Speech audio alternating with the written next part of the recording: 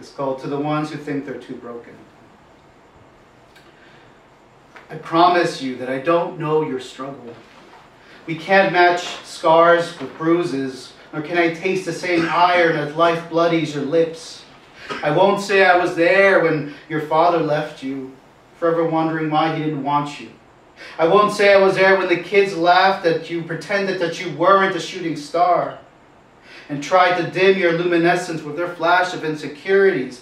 I won't say I was there when your relative assaulted you, when they stole your innocence from you, and planted seeds of self-hate and shame in your fertile heart, or tried to asphyxiate you with their words.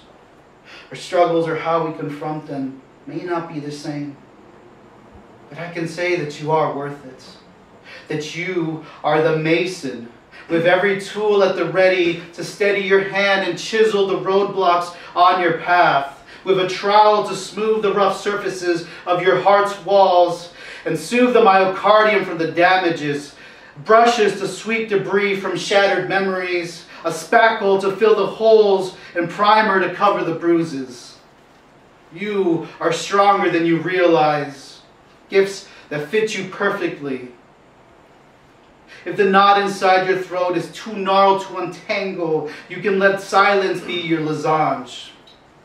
If the boulders on your back are too heavy, blocking your sunset view, you can always sharpen your blade to strike it harder tomorrow.